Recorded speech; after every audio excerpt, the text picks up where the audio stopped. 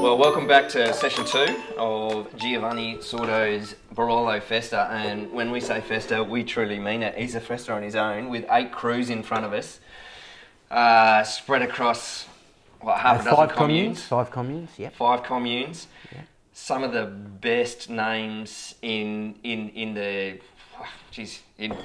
You see Perusi, Masolino, also got that. You've got Monprivato, one of only a couple of producers. Rocco di Castigliano, Villero.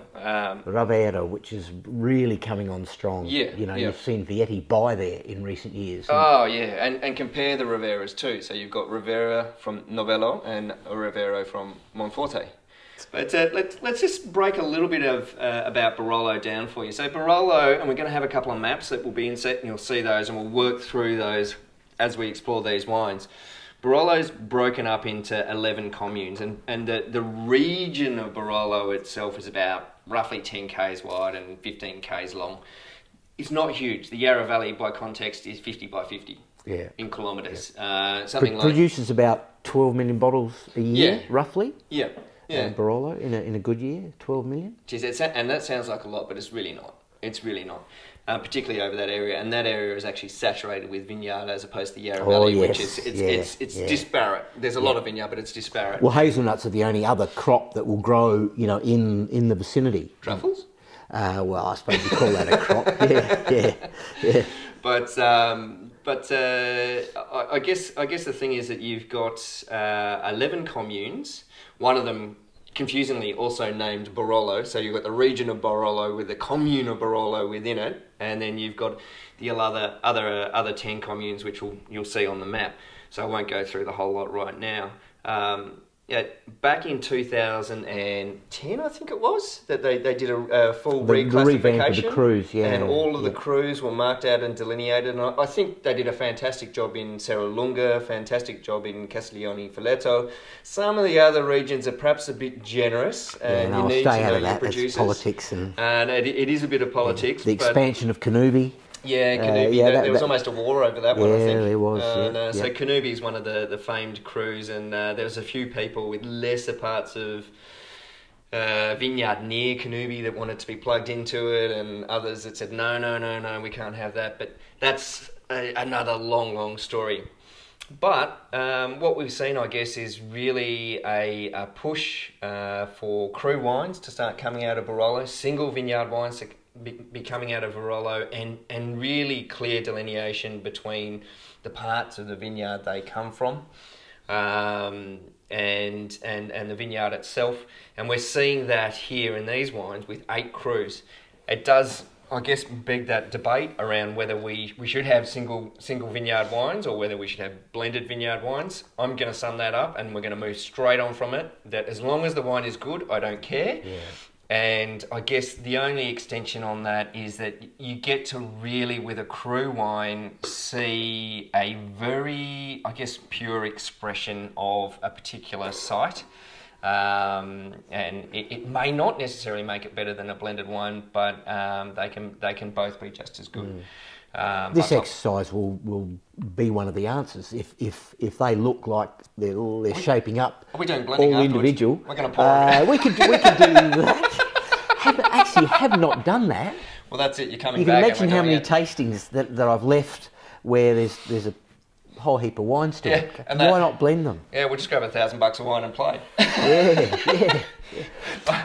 On the order that I've got them in, so they're generally speaking more approachable, softer, as you go along the line, they get tougher and tougher. Yep. As people look at the map, and here's the easiest ready reckoner I can ever give for how to understand the style and why people talk about more tannin and different types of tannin. Every commune, if you take part in such childish pursuits as mass tastings, who would do such a thing? No, I'd never do it. You can tell Montfort from Serralunga, from La Morra, from Castiglione for sure, partly because of their aromatic profile, but almost certainly because of their tannins, if they're characteristic. And so those tannins have a different punch, if you like. So we've got them generally lined up. As you look at the map, if you like, if you draw a diagonal line going from the right-hand top of the map, a little bit skewed, a diagonal, you're basically chopping it into two halves. They're not exact, of course. Geology never is. Is that the word for soil? Yeah, geology never is. On the left-hand side, you've got what they call Tortonian soil. Generally speaking, it's almost agricultural. Almost, you know, it's richer. It's marine mud, effectively, marl. And on the right-hand side, you've got what they call Helvetian soil in the Serralunga. So you've got the Barolo Valley and the Serralunga Valley, more or less. They actually meet in the middle of Barolo commune, again, more or less. And the Connubi is almost dissected in a way by this, where on the left-hand side, that generosity of soil leads to a generosity of wine and a softer nature of tannins. And as you move to the right, where that soil gets much leaner and only hazelnut trees will grow, apart from grapes, and you've got it more dotted through with sand, actual limestone, and mud, clay. And so, you know, where clay appears in a vineyard like Pernod or in Montfort or, you know, Serralunga, you get these really fascinating differences. But in general, once you draw that line, that's where you see the softer and the tougher wines. Wow. Good way to understand it. I'm stoked to hear that. So I'm gonna draw on a map, and then I'm gonna send it to you and say, "Is this right?" Yeah. So you'll see sort of Verdurno on that side. You've got Verdurno and Novello, top and bottom of that map. And then over this side, you've got the left-hand side of Barolo. You've got Grinzane, Cavour, and the other communes, and you've got La Mora as the biggest and softest of the communes. And Barolo is sort of half and half. As you get over to the right, where Castellero is, for example, you're actually getting into Castiglione, Falletto and Montfort. Castellero sits right on the cusp. So that's what you've got, this progressive change to ferocity in the soil over that side. So we're just about to see it. Yeah, and I think we're about to see it. So if we is it worth just giving these a sniff first and then sort of making some comments on it, or is it just good to just smash through them and taste them as we go? No, the sniff, because there are things you're going to recognise and things you're going to relate to and things that you're going to say, that's my type of Barolo. Yes, the sniffing is the way to go first of all with them, for sure. The problem is my type of Barolo is anything that's good. I know, and that's what you'll find. Every time we do a tasting, there's a room favourite of the day, but if you did the same thing with the same people tomorrow, they'll pick a different wine. Wow. There is one that comes up time and time again of these in all three vintages I've shown widely, 13, 14 and 15. There is one of the wines that comes through as everybody's favourite every time, serious or whether they're... I'm wondering whether I've hit it already. You don't have to tell me, don't tell me. No, you have seen it. Yeah.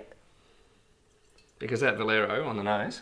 Yeah, well, that's my pick. It's insane. Yeah, it's my pick. Insane. And Rocca di Castiglione is generally speaking the winner time after time. The trade particularly go for Gabuti because it's got that, you know, the smoke and the meat stock and the toughness of black tea tannins. So all sorts of people have all sorts of favourites. You almost advised me to, well, I followed what you said, and I put Perussi here because it is a bigger, juicier, more voluminous wine, but I normally have it earlier in the piece. I don't know where to start. The only thing that I would say, I don't know where to start because I'm a bit flabbergasted. Because this is such a lovely set of wines. Just wines, and just as well-made wines. Yeah, I could just smell those for the next 10 minutes. I don't even need to dig into them because there's such differences going on in the lift. There's a couple of wines that are quite tightly coiled at the moment, but you can see them brooding and ready to explode. There's other wines that have got the immediate perfume.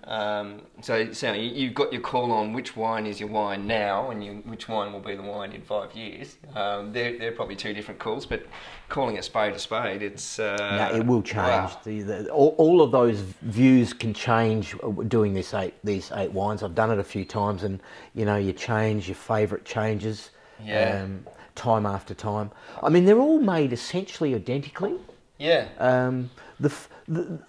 I guess what you're looking at is the terroir speaking. You know, it's like Chablis without oak. These wines have got no oak to speak of. You know, it's all 50 and 120 hectolitre large Slavonian, completely neutral. So that's 5,000 and 2,500 litre barrels, or botti, as they call them in Italy, compared to what has traditionally been the case in Australia, and we're shifting away from a little bit, which is barrique at 225 litres, hogsheads at 300 litres, and then we're seeing a lot more use now and shifting away from barrique to puncheons of 500 litres. But we've talked about that in an article in the Wine Bites mag around oak and what actually new oak and new oak percentage is. So have a look at that article to get your head around that. But basically, big oak means less impact of oak, and I'd imagine they're all old as well, so there's going to be absolutely no sort of real new oak character, except when they need to renew one. Well, these winemakers knew already they didn't need to change to new oak 30 years ago, as almost all of us did, and lots of people in this area 35 years ago, and go through that crude, clumsy period of which a few haven't come out of yet. You know, of wines that smelled of vanilla and coconut, and you know, too much cedar. And that aggressive texture. You know, there's no. I see no oak in these. The purpose of wood, as Max Schubert, for example, always knew with Penfolds, was not so much to give it aromatics and stuff. It was a controlled oxidative mechanism. I mean, because barrels are permeable, so you get a little bit of liquid going out and a little bit of air or oxygen coming in, and that oxidation process is critical to developing a wine and that élevage and taking it through puberty. And when the bigger the barrel, typically the thicker the staves, the slower the rate of oxidation. And so that's why you can hold a Barolo in a botti for such an extended period of time before you take it into bottle. And that slow progressive oxidation also allows them to see what occurs without oxidation, and that natural sort of harmonisation of a wine and the wine resolving and coming together. So, and they start their life with that traditional approach too. These wines are fairly long macerations. You know, they're up to 7 weeks roughly. All of them. So that's 50 days, you know, roughly, the time the solids are in touch with the juice, extracting all of this character, and of course a lot of tannin then needs to be dealt with. But it also allows that tannin to soften by having that extended maceration. We see that in most, if not all varieties. If you have ripe tannins and you allow an extended maceration, you'll see tannins starting to soften and lengthen as well. And you'll see some perfume coming out of the wine as a result of that extended maceration. And there's certainly a trend here of great purity of fruit and some perfume at different levels coming through in these wines. These are insane.